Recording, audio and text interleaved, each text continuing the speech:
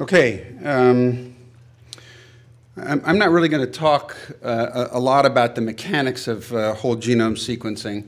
I'm going to describe how the Partners Center for Personalized Genetic Medicine is organized, describe the Laboratory for Molecular Medicine, which is our CLIA-certified lab, talk a little bit about our plans to launch this service, which is very much along the lines of what Howard and David are doing at MCW, and focus in on GeneInsight lab and clinic as a critical piece of software and something that may be shareable with other members of the group. So how is PCPGM organized? We have a set of research cores, which are sort of the standard cores that are also used by our CLIA-certified lab. And these research cores both support research and support the clinical lab, and they are CLIA-certified. We're supporting about $140 million of research across Partners Healthcare. Just for those of you that don't know, Partners Healthcare is the umbrella organization for Massachusetts General Hospital and Brigham and Women's Hospital, and involves a number of ancillary facilities that are linked to those two academic medical centers. So this is all CLIA. We also have a very active RPDR and electronic medical record that's used for research. Sean Murphy actually runs this. It's not actually technically part of the center. Most of the research that's being done here is not genetic. There are about 3,000 projects that are going on and over 4 million partners' patients that are being used for research using the electronic medical record. And this is the piece that's not yet built. We've just actually gotten approval to go forward with the Partners Biorepository for Medical Discovery, which is going to be a biorepository which will be linked to both the CLIA lab and to the electronic medical record. And our goal is to have the biorepository actually CLIA certified as well, because going forward, we're doing this in a consented fashion. And I think the reasons for that are manyfold, but I think the most important is that we want to be able to do research on these patients, but also be able to push things forward in terms of clinical research and clinical care. And it's going to be a lot easier to do that if this is both CLIA approved and if the patients are consented. So that's how the center is organized. So between the investigators that we're supporting here, currently there is a service, Crimson, which is now just became operative at Mass General, has been operative at the Brigham for the last 3 years, and that's supporting about $40 million in research. So between 140 or so million dollars worth of research that's using the EMR, another 150 that's using these cores, and the 40 here, we're supporting about $300 million of research for approximately 400, 500 partners investigators across the healthcare system. and I think, sorry, I just, oh, let me go back. Perhaps the most important part is the IT infrastructure that supports all of this, because without this IT infrastructure, we wouldn't be able to have samples flowing seamlessly from the CLIA lab to the research cores, to the biorepository, to other investigators, samples going to the Broad or wherever. So the IT infrastructure here is clearly the major investment in terms of the center and the way it works. So a little bit about the Laboratory for Molecular Medicine. Heidi Rehm, who was at the previous NHGRI workshop with Robert Green last week, is the director of the lab. This lab's been in existence since 2003, and we do about 4,000 genetic tests a year. We do these tests for both the two partners hospitals, but also for medical institutions around the country and in some cases around the world. The bulk of our testing is in cancer and cardiovascular disease. We do have some other oligogenic and monogenic traits that we test for. Currently we have tests for over 200 genes. The challenge here, obviously, and this is an example of one of our first tests, both are two academic cancer centers produced papers within a few months of each other, looking at EGFR as a gene for treatment response for small cell lung cancer, and within 3 months, the lab had a test up and running to test patients, and we still do the bulk of the testing for the Dana-Farber, although the MGH does their own testing now for EGFR. A little bit of context in terms of the evolution of clinical genetic testing, which I think gives maybe further justification, if you will, for the approach that Howard outlined earlier. You can see along here how the evolution of testing in the lab has occurred, and we've expanded tests and expanded the number of tests in the areas that we've been genotyping, but we're reaching the point now where it's going to cost as much to genotype the whole genome as it will. In fact, the cost of the genotyping will be less than the cost of our cardiochip genotyping. The cardiochip test, I think, costs on the order of $3,000. It's likely that a whole genome, at least the genomic sequencing portion of that test, is going to be well below that in a year or so. So we're entering this logarithmic phase where whole genome sequencing is going to be relatively cheap, but the thing that's going to lag behind, as has been pointed out by a number of people already, is the analysis and the ability to build content to deliver to practitioners. That's going to be the major challenge going forward. It's not going to be the sequencing itself. And we anticipate that all of our tests now are targeted next-generation sequencing tests, and we expect to be completely out of that business in 2 years, simply because it's just not going to be economically viable to do it. So our service is organized very similar to the way MCW is organized theirs. We're outsourcing the actual sequencing to Illumina and Complete Genomics. We're going to concentrate all of our efforts on data analysis using the existing infrastructure of the LMM, and all of the things that Howard talked about in terms of patient workup, consent, oversight, clinical committees is all going to be in place.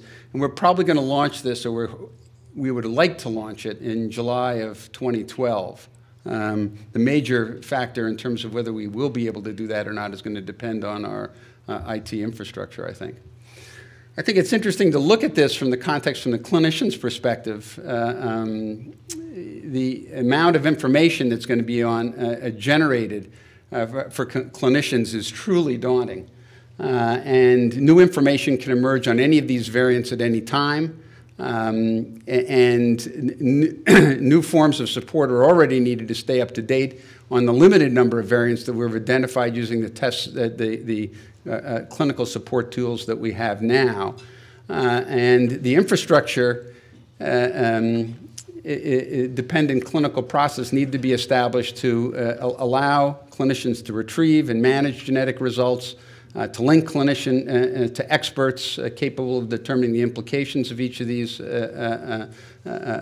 genomic variants and keep them up to date. And obviously this whole process, we've linked to the clinical genetics programs at the two hospitals. Mike Murray, who runs clinical genetics at the Brigham, and David Sweetser, who's his comparable person at Mass General, are involved with Heidi and Robert Green and me as we sort of formulate the plans to launch this service. But this also, I think, creates significant opportunities for Partners Healthcare in particular because of tools that we've already developed and would like to share with people here.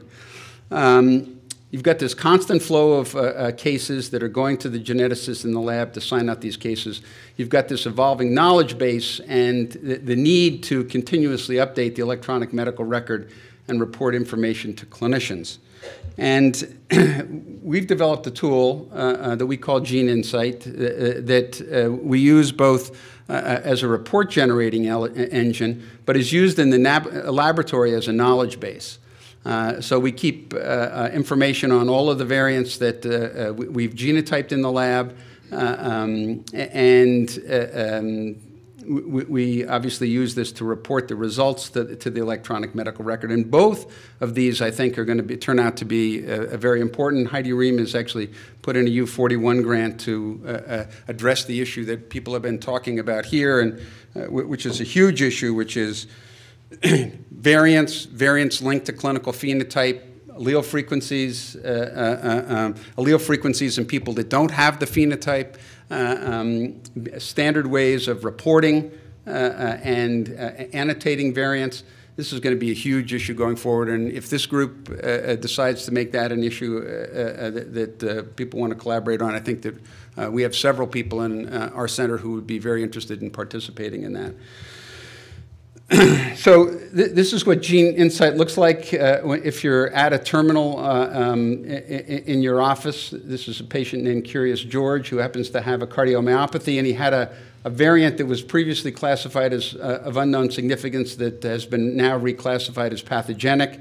So we can update these in real time. We can push this information to the clinicians.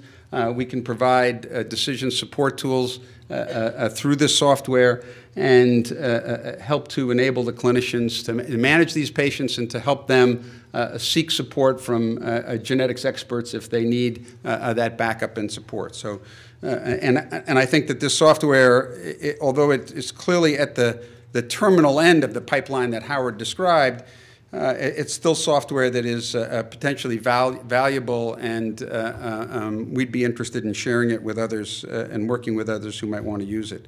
So is this sitting on the RPDR?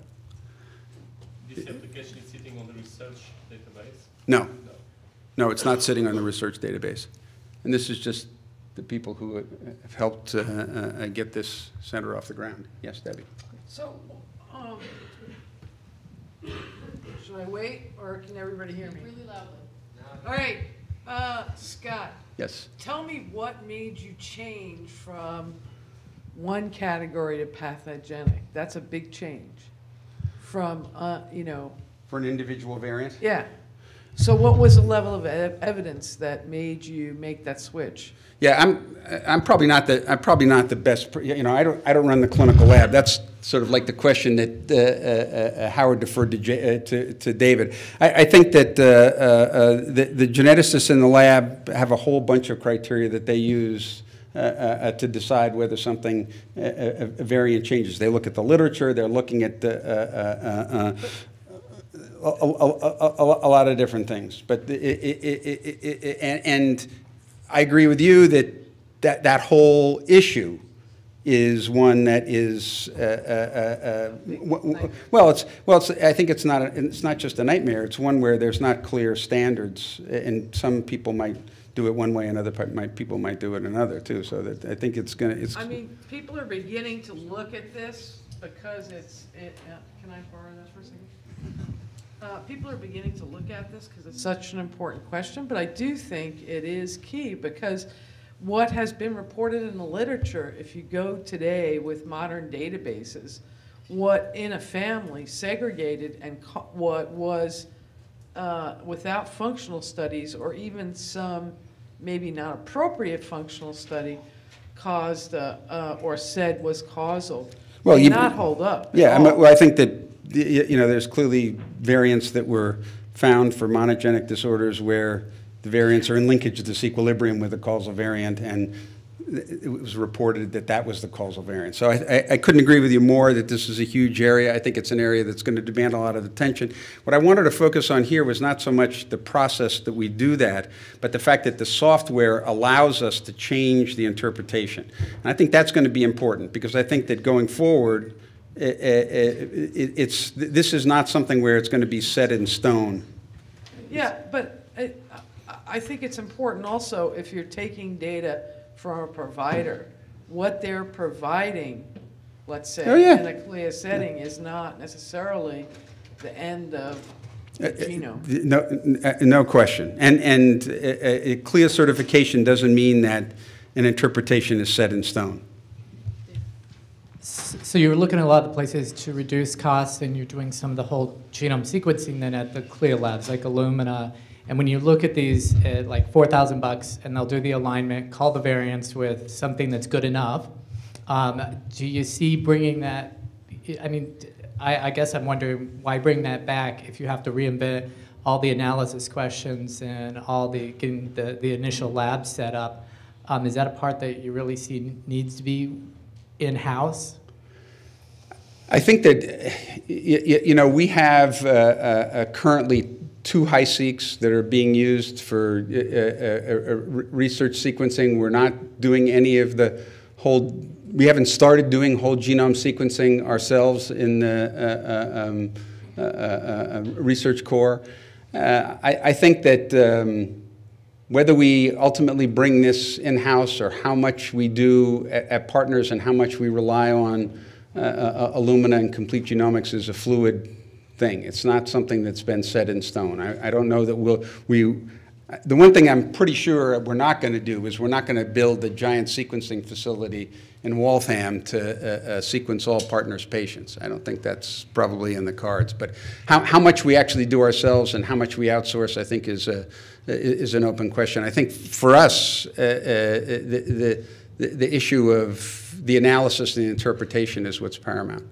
But when you say analysis interpretation, I think that was different than what was referred to earlier, which is how do you call the variants? Your real concern with analysis then is interpretation. So they're kind of two. No, I think we would include that as well. And I think that all of the issues that were described are issues that we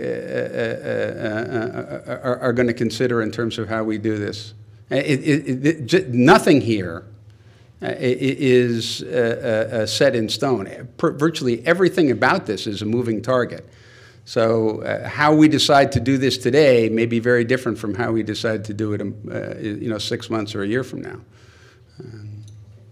Scott, you may have mentioned it, but can you clarify whether the GeneInsight is designed as a standalone tool, or is it in any way linkable with an EMR to talk to EMR? It's absolutely linkable with an EMR. Several other health systems actually have been using it. We collaborate with Intermountain Health; they're using it, so it's definitely linkable with other software and other EMRs. So I had the exact same question, but that means it's a standalone tool, because if different EMRs can talk to it, it means it's not tied to a specific EMR. Is that correct? That's correct. Oh. Yeah, it's really a service layer, so it reduces the number of interfaces, so you don't have to build interfaces with every single laboratory. That basically this resides between the clinical laboratories and the information systems, and so you really build one interface from a clinical site to GeneInsight, and then you can interact with all the laboratories that use that. And so it just simplifies the interface construction with otherwise, in a distributed single gene by gene type of thing, you have an infinite number of interfaces that you have to build. Now again, it may become a moot point if we all move into next-gen whole genomes, but at least at this point it was a very pragmatic solution. Additional comments for Scott? Yes. Actually, it's a follow-up on your question. As all of these modular components are proposed and developed by different people, is there any idea that in the end something like data.gov and semantic technologies will be somehow the milieu or the middle layer that all these things used to talk to each other? I don't know. Anyone has a comment on that? This is, yeah.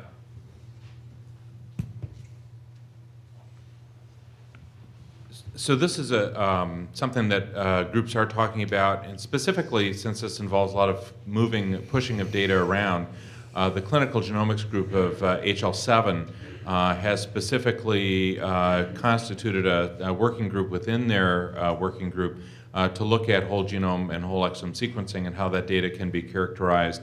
And they have other working groups that have looked at other types of data models within this arena for family history.